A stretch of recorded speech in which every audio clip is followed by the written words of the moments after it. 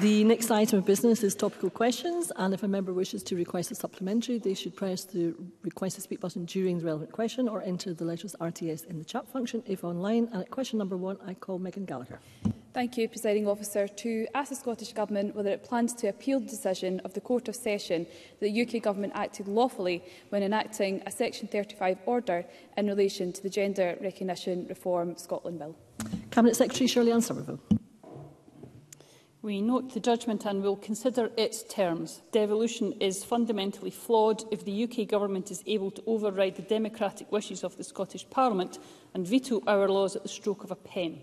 The Scottish Parliament passed this bill with a large majority, including members of all parties. Megan Gallagher. It's not really an answer on the timeframe, though, is it, Cabinet Secretary? SNP ministers were warned on multiple occasions that their gender self-ID bill threatens the protection for women and girls in Scotland. However, the SNP ignored our warnings. The scandal of the double rapist Isla Bryson proved that predatory men will try to exploit self-identification to gain access to vulnerable women's spaces. But the SNP ploughed on regardless and took the UK Government to court to get this bill enacted. So does the Cabinet Secretary think that the £230,000 wasted on this court challenge was money well spent? Cabinet Secretary. So, Presiding Officer, until Ministers make a decision on the appeal, these are still live legal proceedings, and it does restrict what I can say on the matter. But with reference to some of the examples that the member gives, can I point out that that is under the current Gender Recognition Act as passed by Westminster and appropriate right the way through the United Kingdom.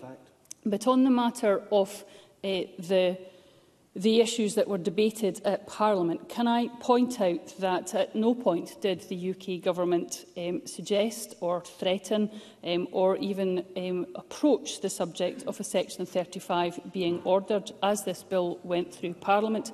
It was subject to 2 consultations in public and a very, very large amount of parliamentary scrutiny. So while the Government is disappointed with the judgment, we will take time to reflect on that and will come back with our decision on the appeal in due course.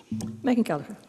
Answer on the timeframe, no answer on the amount of money that this bill has already cost the taxpayer. Opinion poll after opinion poll has shown that the SNP's gender bill remains unpopular, with each of its provisions, such as letting 16-year-olds change their legal gender, being opposed by a large majority of the public. So when it comes to wasting further taxpayers' money with a potential court appeal, will the Cabinet Secretary be listening to the public and ditch this bill for good? Or will she be in favour of her Green Coalition partners who want to spend endless amounts of public money getting this flawed bill enacted instead? Cabinet Secretary. Well, I'm sure Megan Gallagher must be aware that the costs are already in the public domain because I answered a parliamentary question on it. So we're certainly not hiding anything on the costs to date. And the reason why this was an important legal challenge, and it wasn't a decision that we took lightly, we considered it very carefully. But there is an emerging pattern of interference in devolved matters by the UK Government. They routinely now ignore constitutional convention that the UK Parliament will not legislate for devolved issues without the consent of the Scottish Parliament.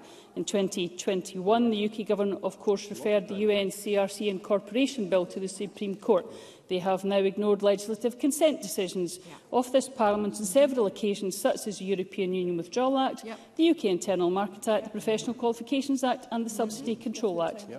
There are also several instances in which the UK Government has refused to acknowledge the Scottish Parliament's view that legislative consent is required, such as the Nationality and Borders Act.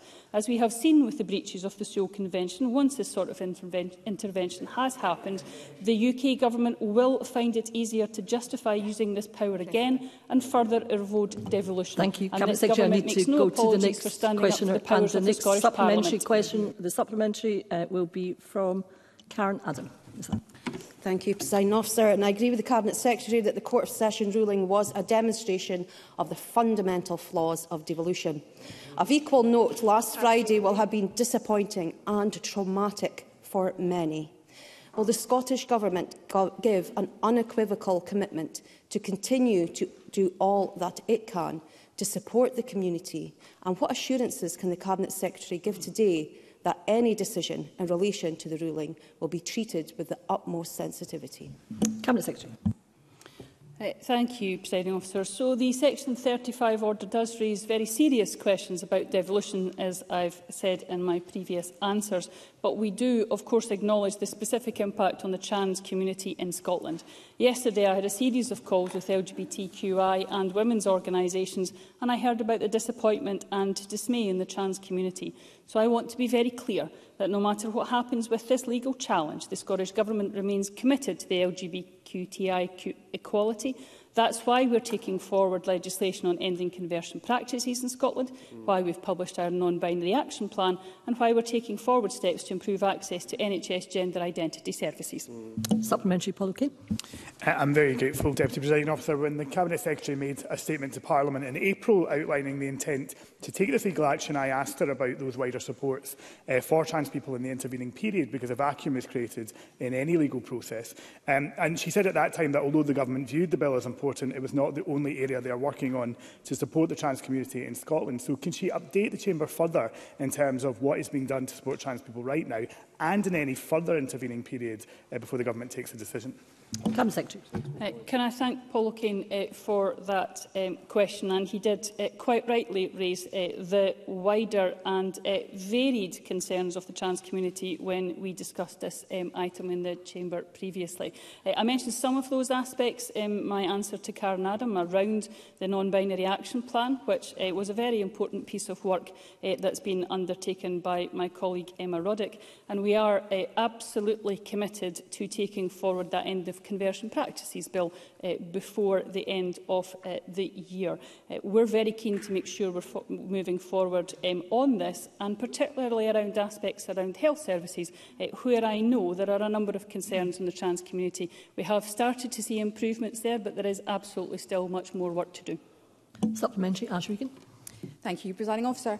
The court judgment has vindicated the concerns of women's rights campaigners that the Gender Reform Bill would negatively impact on the operation of the Equality Act and therefore on the protections for women and girls.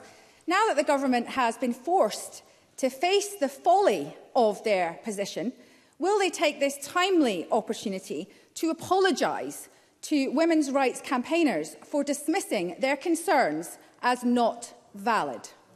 Cabinet Secretary.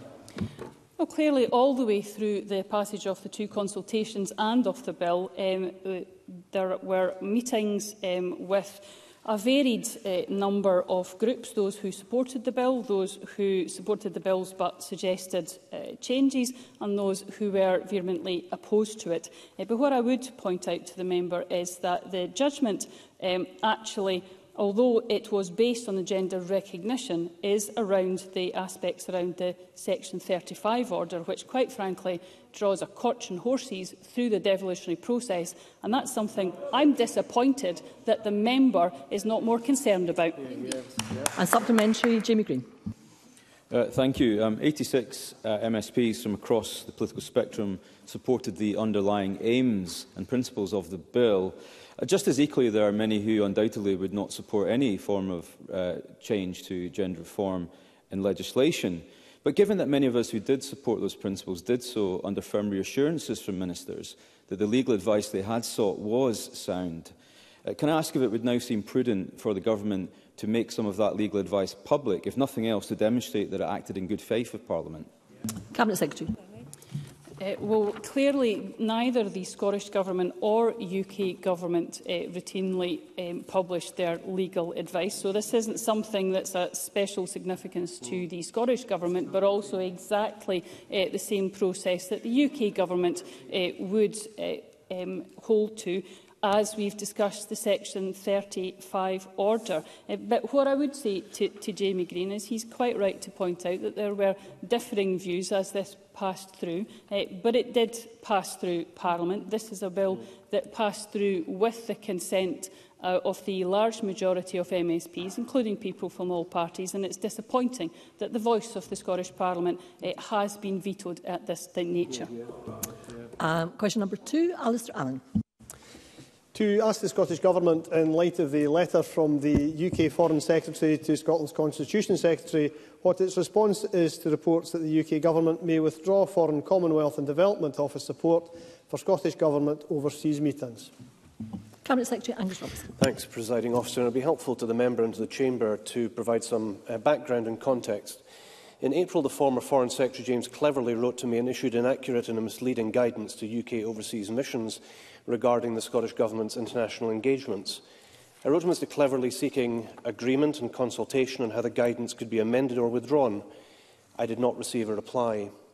I then received another letter from Mr Cleverly in October raising the matter of meeting between the First Minister and the Prime Minister of Iceland. This letter also contained inaccuracies, and I wrote back to Mr Cleverly, but again I did not receive a reply. This week I received yet another letter, this time from the new Foreign Secretary, Lord David Cameron, including the threat referenced by Dr Alistair Allen. This is all the most surprising, as Lord Cameron had a few days earlier cancelled a meeting we were due to have this week to discuss these issues. The Scottish Government's only interest in pursuing our international work is promoting Scotland's interests. Yesterday we published detailed evidence setting out the way that the Scottish Government international offices support trade, jobs and vital business connections. The report also refers in positive terms to the working relationship with the FCDO in overseas posts, and I look forward both to continuing to promote Scotland's interests and to working with UK Government counterparts. I thank the Cabinet Secretary. The framers of the Scotland Act were clear that the reservation of international relations does not have the effect of precluding the Scottish ministers and officials from communicating with other countries, regions or international or European institutions, so long as the representatives of the Scottish Parliament or the Scottish ministers do not purport to speak for the United Kingdom or to reach agreements which commit the UK. So can the Scottish Government confirm that it would seem the Government here is being accused of not respecting the devolved settlement? For clarity, can the Cabinet Secretary confirm whether the First Minister or indeed any other Minister has purported to commit the UK to any international agreement? Cabinet Secretary. Well, firstly, Dr Allen was actually quoting from the explanatory notes around the Scotland Act, so it's a statement of fact in his question. In answer to the question specifically, no Scottish Government Minister has or would purport to speak for the United Kingdom or to reach agreements which commit the UK. In fact, I asked James Cleverly for any examples of such a thing. He said he had none. We invite FCDO officials to attend our formal meetings. It's impossible to predict where and when informal meetings will happen during large-scale events like COP28, and to threaten Scotland's interests on the basis of these discussions arranged at pace is ridiculous. Alistair Allen. The engagement, Presiding Officer, that Scotland undertakes with our international partners plays a key role in helping to attract inward investment and to promote Brand Scotland. That is now being threatened by an unelected Lord for the sake of the UK's politics of insecurity and petulance. So does the Cabinet Secretary agree that, regardless of one's view on the Constitution, anyone who cares about the standing of this Parliament should recognise and call out this attempt at muzzling Scotland's elected institutions? Cabinet Secretary. Well, anyone in doubt of the benefits of our work overseas should take a look at the report on the work of Scotland's international network, which highlights the real benefits being delivered to Scotland now, and trying to limit that work will only reduce the opportunities for Scottish businesses, cultural organisations and individuals, and in so doing impact negatively on the lives of us all. Supplementary, Donald Cameron. While Scottish ministers clearly have a role to play in promoting Scotland abroad, that should never infringe on the devolution settlement, which of course reserves foreign affairs to the UK government. And by meeting with President Erdogan, of all people, to discuss foreign policy, namely the situation in the Middle East, the First Minister acted against both the spirit and letter of an established protocol that requires FCDO official attendance and is crucially a requirement that applies equally to UK ministers as it does to Scottish ministers. So can I ask him this? Given that his government's own annual report highlighted a number of good examples of joint international working by officials from Scotland's two governments, where FCDO support has been critical, will he now give a firm commitment that all future Scottish Government meetings with overseas officials will have a representative from the Foreign Office present? Cabinet Secretary. So Donald Cameron has brought up the the letter of the law. And the Scotland Act states very clearly, so let me quote again to the Chamber what it says. The reservation of international relations does not have the effect of precluding the Scottish ministers and officials from communicating with other countries, regions or international or European institutions, so long as the representatives of the Scottish Parliament or the Scottish ministers do not purport to speak to for the United Kingdom or to reach agreements which commit the UK. I have always been happy to be accompanied by representatives of the UK embassies or high commissions whenever I undertake international meetings. That is the position of the Scottish Government. It's unfortunate that FCDO officials sometimes do not make themselves available. Thank you, Cabinet Secretary. That concludes topical questions.